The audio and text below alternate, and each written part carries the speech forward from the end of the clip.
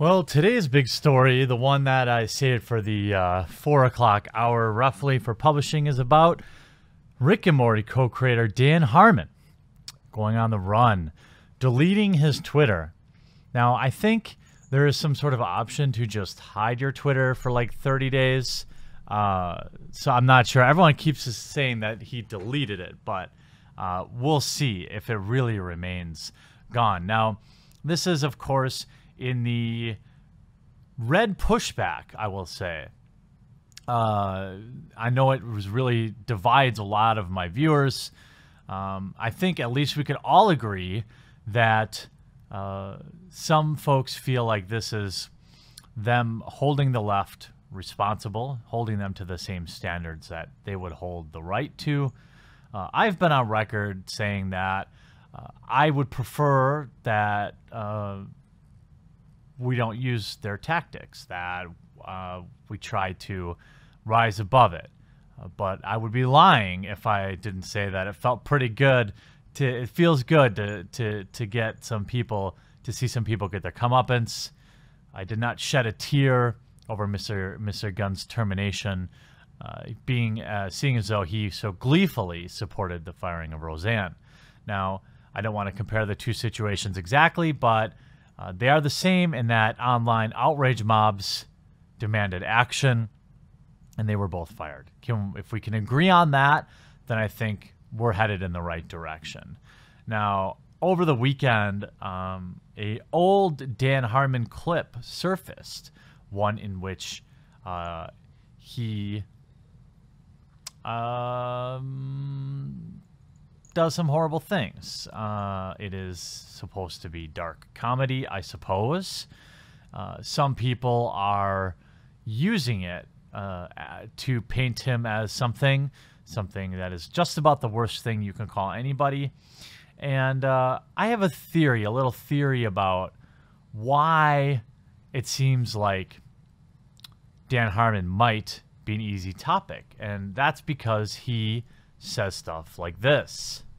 It is so low that the worst people in the world find it, and that's where they rally. And it's so low, we have gotten so bad that a third of our country has gotten there. 29% of the people are fucking Nazis. Let's face it, that's a minority. We can beat them. We have to say, I'm not a Nazi, though.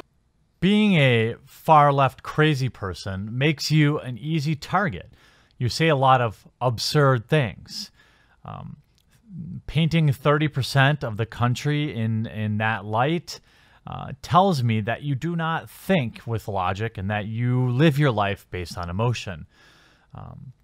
Rick and Morty is a show that I enjoyed for 1 or 2 seasons, and then it kind of got a little played out. But if you're a fan of the show, just like all things, I would generally try to separate the art from the artist. Now, in this case, I wasn't able to do that simply because Dan Harmon was such an insufferable prick online that I just I found myself not enjoying the show anymore as much. And maybe the more I think about it, the more I look back, that might have had a lot to do with me all of a sudden finding the show unfunny. Or maybe I had just finally gotten too big-brained for it. But you see the narrative, of course, that he deleted his Twitter account after fake baby video goes viral. It didn't really go viral naturally. I think it was a subject of a conservative push to hold the left's feet to the fire. Again, not going to feel bad for Dan Harmon. There will be people that watch this video that will still post in the comments below that I'm defending him. I am not. But it raises the question. It's a slippery slope. Look, if I post a Pepe meme and that doesn't make me a Nazi, then making jokes about even the most heinous of things does not make you that thing. I've told racist jokes in my life, but I'm not a racist. And I've told sexist jokes in my life, but I'm not a sexist. I think it's hard to apply that same level of thinking when you're talking about honestly probably some of the worst shit ever. I don't find these kind of jokes funny. But, you know, not every piece of comedy is for every single person. I don't know. The video surfaced online. The creator of NBC's Community deleted his official Twitter account. Harmon is the latest major Hollywood figure to garner attention for having produced online content making light of pedophilia. Last week, Disney severed ties with Guardians of the Galaxy director James Gunn after several posts joking about the sort of thing resurfaced. In one blog post, which Gunn published in 2010, the director claimed to have orgasmed over a video featuring prepubescent children, in which he said was sent to him by a friend named Houston Huddleston. The video, some defenders have suggested, is a girls' choir singing the Divinals pop hit, I Touch Myself. That's not a defense thing. That's the truth. That is the link. Again, the mob continues. Last week, old posts on Twitter by actor, comedian Michael Ian Black about this sort of thing went viral, resurfacing on social media. Black's controversial tweets are filled with innuendos about children, including so-called jokes, having sleepovers with young girls. Look, I don't find these jokes funny. And I'm going to show you just how heinous Dan Harmon's mind can go. Hi, I'm Dan Harmon. You're about to watch my controversial new pilot, Daryl. Now, I have to warn you, I originally made it with Showtime for their audience because it's a little groundbreaking for normal people to handle. But maybe you'll surprise me. Good luck. See, I think this is part of what people are attaching onto. Maybe you'll surprise me. This is a little groundbreaking for normal people to handle. I would say the concept probably makes most people uncomfortable. But let's see what you got, Dan. No, Admiral. Thank you. All right, it's bedtime. Thank you for being such a good patient. Sleep tight, okay? For taking all the sleeping pills I prescribed to you. So that later tonight, when I'm crawling in your window, I can count on you to sleep like a baby. Well, I do everything but... And that's enough of that. If you're wondering, yes, he does take his pants all the way off, mount the baby doll, and thrust on top of it as a crying baby sound plays in the background. Not something I consider funny, but maybe he did. The thing is, jokes aren't about what's... It's difficult because it is literally making jokes. Like, it's like making 9/11 jokes, which we all do now. Well, many of us do. You have the right to not like a joke or to not want to hear that kind of stuff or see that kind of stuff. But at the same time,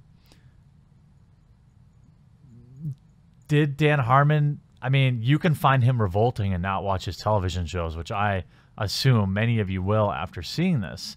But this is the clip that he's running from. A clip that was published publicly for many years on a website used by him and many other people out in Hollywood, used to get some sort of exposure.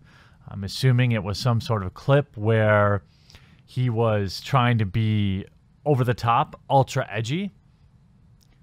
I don't know if I would go there, but that's not for me to decide.